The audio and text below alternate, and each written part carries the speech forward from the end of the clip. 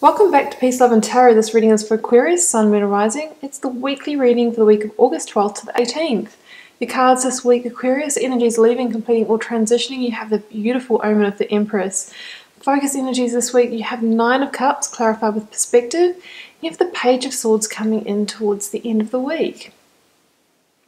So Aquarius, you know, the Empress in your recent past, or you're under her spell at the moment, because, you know, she is the most beautiful, powerful energy. You know, she's one of the most sort of sensual and feminine characters of the tarot deck. She is really the epitome of promise, because she is bursting with the fertility needed to birth things into fruition, actually, to make them solid.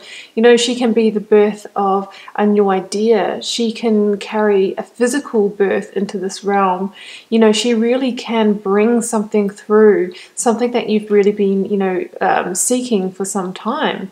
You know, and at the number 3, you know, she really is the beginnings of manifestation. She is the promise. She's the promise that says, you know what, you know, if you tend to me, if you connect with your true self, if you connect with the rhythms of nature, then I will birth this for you. That's what the Empress says. It's a really, really beautiful energy. So she really is, you know, magnetic. She's giving you the promise that things are going to come into fruition for you.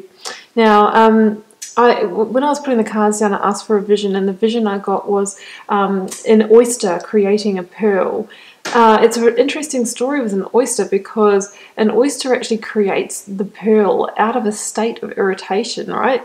So little grains of sand, you know, go into the oyster. This is how I understand it anyway, in a very layman's terms. If any of you have anything to do with oyster farming, you know, this is probably going to sound very basic, but, you know, little grains of sand get in there, and it's that process of irritation that actually creates this beautiful pearl. So what it's saying is that, you know, that you might have had hardships in your life up until now, or situations that seem to be irritating and that sort of thing. But what it's telling me is that has been the process of you, you know, birthing your pearl out of these hardships, out of these irritations, out of these things. You know, you're really actually manifesting something quite beautiful, but it has been a long, slow and arduous process, because we all know it takes a long time to create a pearl. But you're really on that time of actually, you know, birthing this pearl, whatever it may be. So let's just keep that in mind while we go to your focus energies here. So we have the Nine of Cups and the Ten of Pentacles up here, guys. So look at this. You know, you have 2 cards of, you know, a very, very fulfilled state of being here. You know, the Nine of Cups is about somebody who, you know, is very satisfied. You know, they're satisfied sitting there with all their sort of cups lined up. It's somebody who has had a real sense of fulfillment, achieved fulfillment in their life. You know, they have that sense of contentment, right? And then we have the Ten of Pentacles here, which shows the ultimate achievement in terms of, you know, the abundance, or the physical, practical, material abundance in life. Somebody that's achieved, you know, a beautiful home, maybe, you know, living generationally, or at least having a very strong sense of harmony in terms of family, pets, retirement, having the money, all that sort of thing.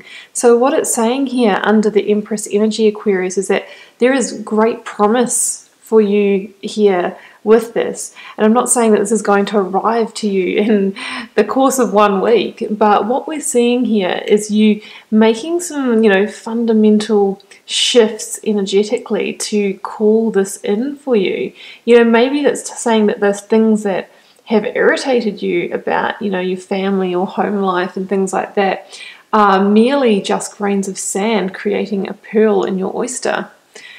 And what, you know, with the perspective card here, guys, which is actually the Hanged Man in the Rider Tarot deck, it asks you to, you know, what do you need to shift your perspective on in order to call this in? You know what? Maybe the perspective that you need to shift is stop looking at your irritations as irritations, instead looking at them, at the things that are actually creating your pearl. They are the elements of growth that are creating something great for you, a 10 of Pentacles reality.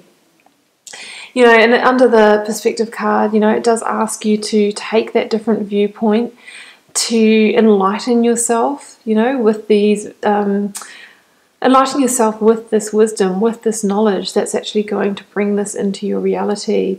You know, it's about taking that different viewpoint. Yeah, I really feel it is about seeing the negatives as something that's actually giving you the growth to create something.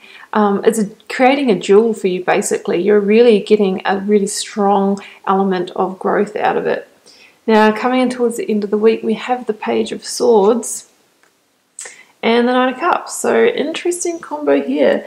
So I really feel like what this is saying to you is that if you can, you know, change your viewpoint and see these, you know, the things that you might have perceived as negatives, actually seeing the positive in them, seeing the jewel in that crown, you know, what that really brings in is the wind of change here, because the Page of Swords can be the wind of change. It's kind of like the energy that comes in when you've shifted.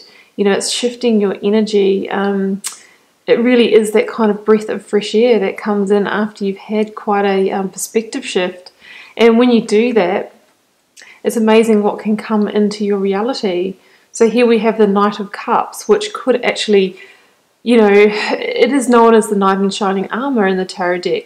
It actually could be that person coming in with an offer of love for you that's going to actually help you bring about this situation. You know, under the Empress energy, I'd say it could definitely be somebody coming in with an offer of love, or it could be to someone coming in with an offer of something that's going to fulfill you on an emotional level. So then it could link to other things like, you know, a creative project, a work offer, that kind of thing. But what it's saying here is that you really do need to shift that perspective and let those winds of change complete and shift and blow in the other direction.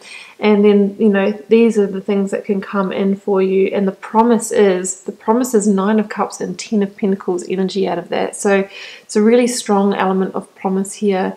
And, you know, the Knight of Cups, you know, I think what we could do is we could really imagine that cup being replaced with the pearl. You know, this Knight of Cups is bringing you this pearl into your life and saying, well, look, you know, you've been through this journey, you've battled the negatives, you've overcome the hurdles, and to show for that, you have this beautiful jewel. Here is the pearl, you know, the pearl in the crown, pearl of wisdom.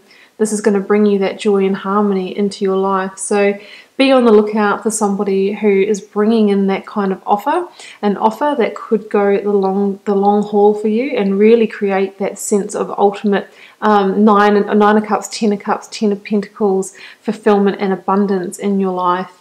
Yeah, we have water signs here and air signs, Aquarius. So, you know, it could be Cancer, Scorpio, or Pisces. Or, you know, here we have the Page of Swords, air sign, Gemini, Libra, or you, Aquarius. In fact, this could actually be you, you know, you actually shifting your energy here, stepping into your sort of sense of youthfulness, rediscovering yourself, shifting your energy and calling in that Knight of Cups, calling in that jewel, transforming your negatives into pearls. Beautiful. Okay, I hope that resonated for somebody. You know, it was a little bit sort of a bit of a different one, a little bit more specific, but hopefully it resonated for somebody out there. Hope you enjoyed the reading, Aquarius. Keep in mind it is a general reading, so it won't resonate for everyone, but it will for those it's meant to, and I'll see you for another reading next week.